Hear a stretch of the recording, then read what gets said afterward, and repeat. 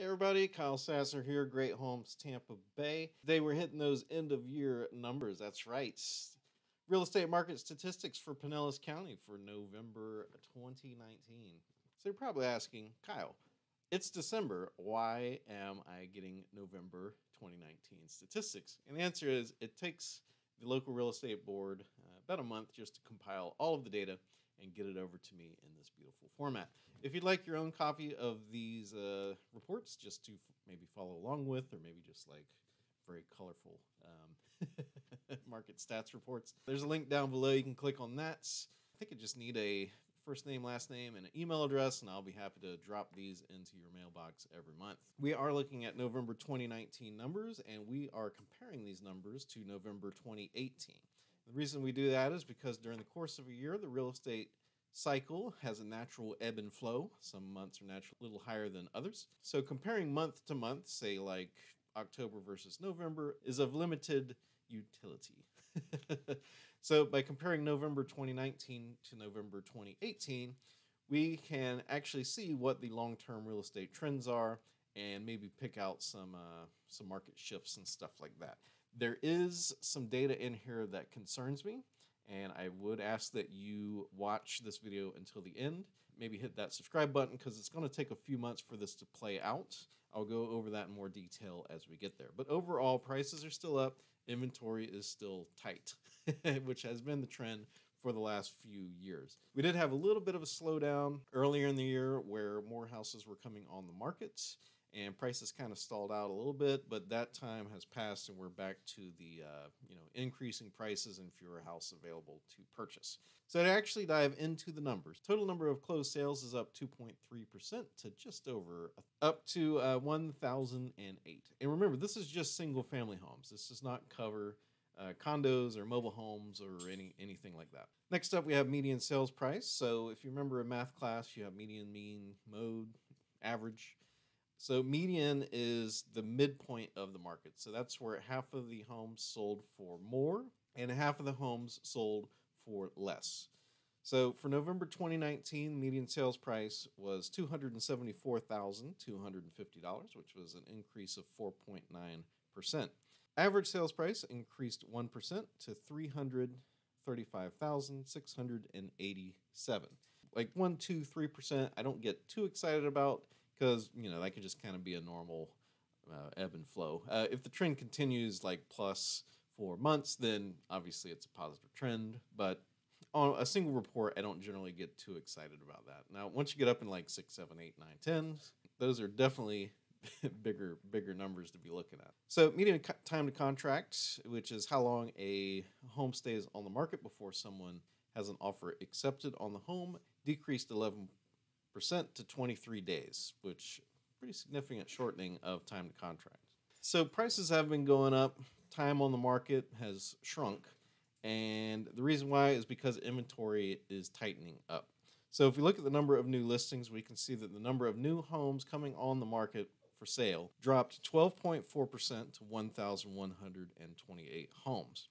The number of total active inventory actually decreased 19.8%. So that's almost 20% fewer homes for sale in November 2019 versus November 2018.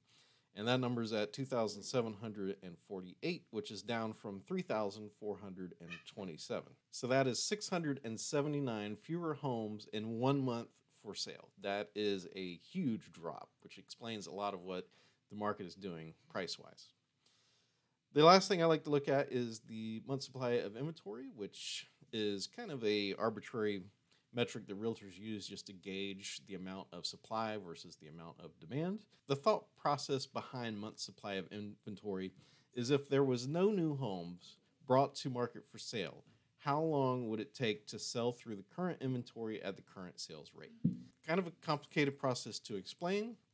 That number is down 16.7% from 3 months to 2.5 months. All that to say, fewer homes for sale and continuing or increasing demand, which is continuing to drive home prices up. Now, this does vary a bit depending on price points, so let's dive into the price point numbers and see where things actually are depending upon what price of the market your home that you're looking at or thinking about selling is going to fall in.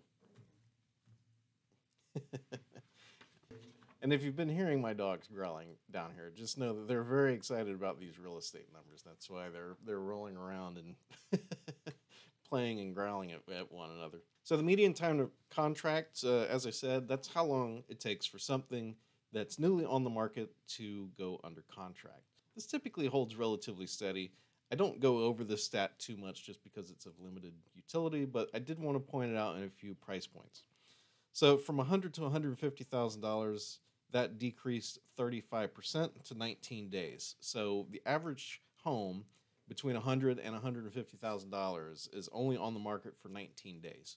And that story pretty much holds through all the way up to $300,000. So you really, once the house hits the market on average, 2 weeks is all it's on the market before it goes under contract. And remember, this is average, so there's going to be a few where it's literally 2 to 3 days on the market and then it's sold. And the stuff that hangs around more than that, likely it's probably outdated, or maybe it's sited, like it's on a busy street or something like that. The other things that had drastic reductions was $400,000 to $600,000, which dropped 33% down to 22 days. So anything between $50,000 and $600,000 has about 20 days on the market before it goes under contract. That is quick. So you might be asking, hey, what's the reason why? And if we look at the new listings by list price, we can see that there's just not a lot of stuff coming on the market in these price points. So 50 to 100,000, there were 45% fewer new listings. There was only 22 houses in that price point that came on the market in November 2019 in Pinellas County.